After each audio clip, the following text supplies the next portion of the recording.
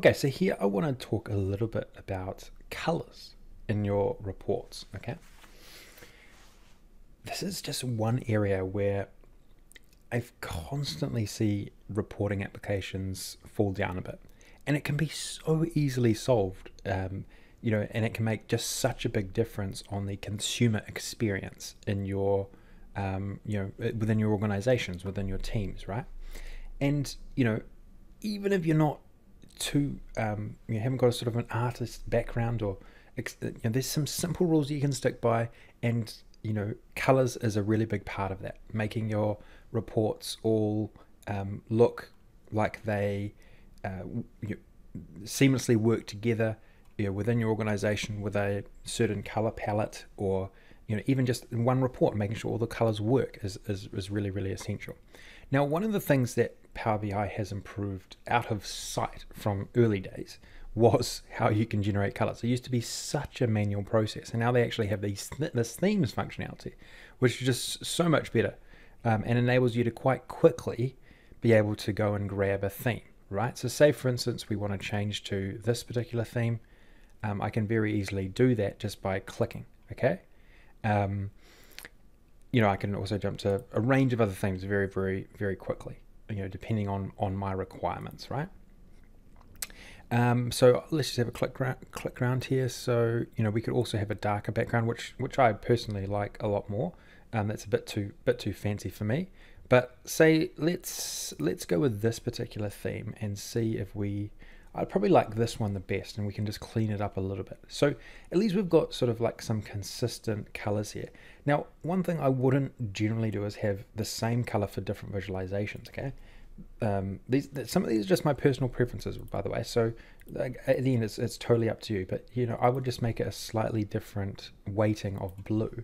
Considering we're going for a blue sort of palette here, and just have them a little bit different, just to differentiate between other things that are being shown on the page, right? I might make this one a little bit darker. Okay. And so now we've got a bit more of a consistent color. So what I would also do though is I'd change these. This gray doesn't work as well. So I'm going to just come in down to items. I'm going to multi-select them, and I'm going to have the background color as let's go with quite a dark blue, and then the font color as a white, right? Yep. Okay, that's a little bit better. Might change that later on, but we could change other things, like we can change the colors here.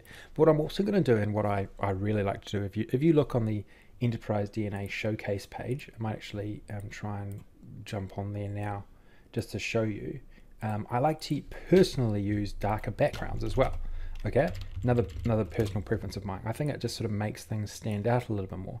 And so that's something that you could do as well. You could come through here, and you could, if you don't select on anything and you go to the formatting section, you can change the background here to say, a different shade, and change the transparency, and then all of a sudden you've got sort of a bluish tinge in the background.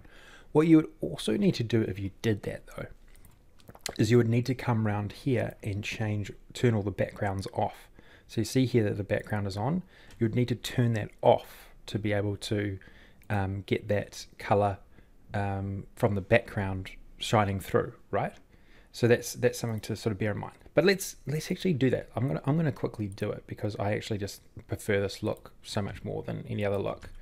So I'll just get rid of all these backgrounds first, and we will change it around a little bit, but it doesn't take too long if you just multi-select similar images, because you remember, you've got to do similar images at the same time.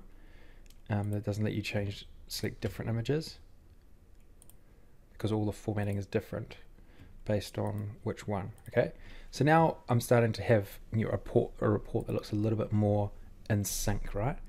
And I'm going to change this background a little bit more. Might even go a bit lighter, actually. Yeah, I think that's that color's a little bit better.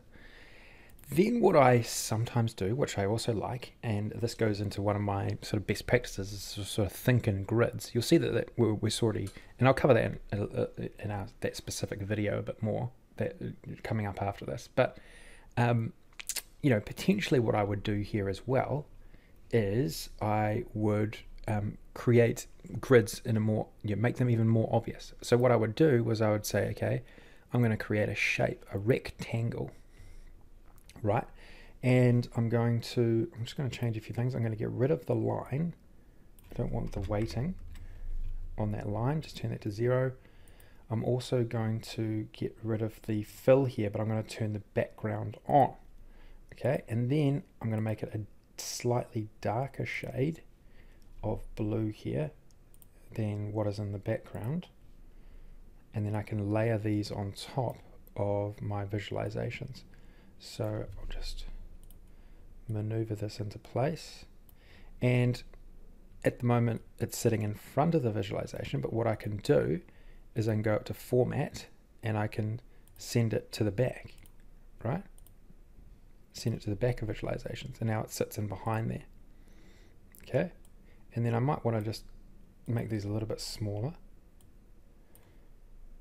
And so there's a little bit of playing around here, but look, these are just some very simple things that, you'll see the big difference, once we get to the end, in terms of sort of a look and feel of a report based on just having a clear white background with a whole range of visuals that don't have colors that work together.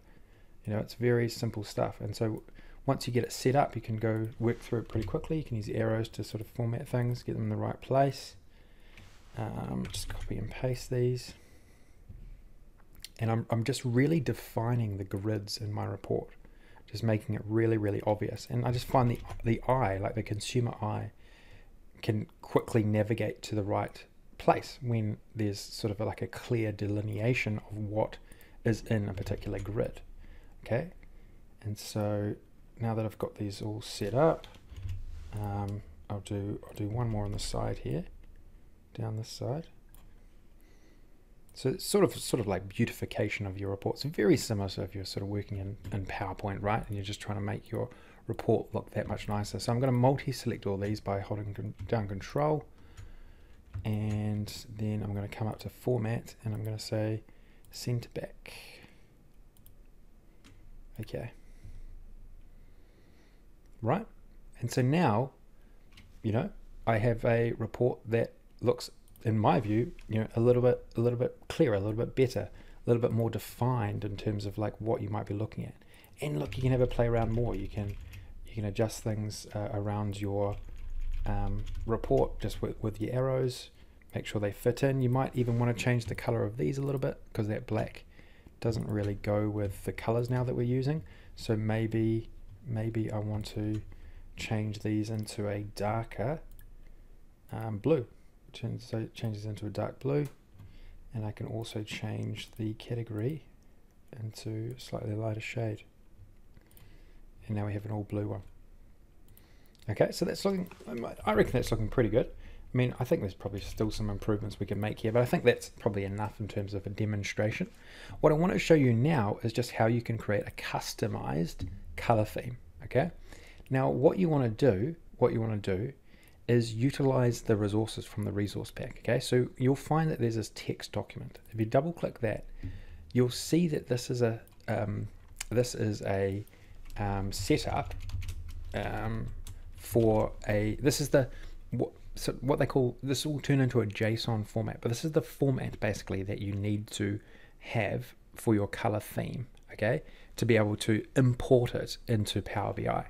And all you need to do is really get the hex colors of your corporate palette or of a theme that you want, and input these within the locations here, and then they will flow through into your color palette in Power BI once you import it. Now, a good website to have a look at is this one called Coolers. This one will allow you to create colors that work together. So I'll just bring this up for you. So if you do want to find colors that all work in together, it's all free. You can do it within here. So Coolers is COOLORS.co, and really simple and an easy tool. I use it all the time if I want to create some sort of custom colors. And then once you've created it within a text file, what you want to do is you want to go File, Save As, and within here, what you want to do is you want to go .json. Okay, so you leave it as text and then go .json and go save, and then what will happen is it will save as a JSON file like that, and then you can come in here and insert or import that particular theme, okay? And that's how you can, customize things however you like. Okay, so that's a way to do it. There's also, some details around more specific things as well if you want to check it out, and they might even change this in the future. I'm just not sure. It's probably better that ultimately you want to be able to change these quite easily in the Power BI tool itself, right? But at the moment you've got this sort of workaround. So yeah, have something to have it play around with, something that's not too difficult, but makes a big difference, right? Okay, so that's enough around that. Hopefully you got the idea. We went through a few formatting ideas there as well. So hopefully you got a lot out of you've got a lot out of this sort of last little bits around visualizations and really getting the hang and the idea of how you do it. Okay, let's move on.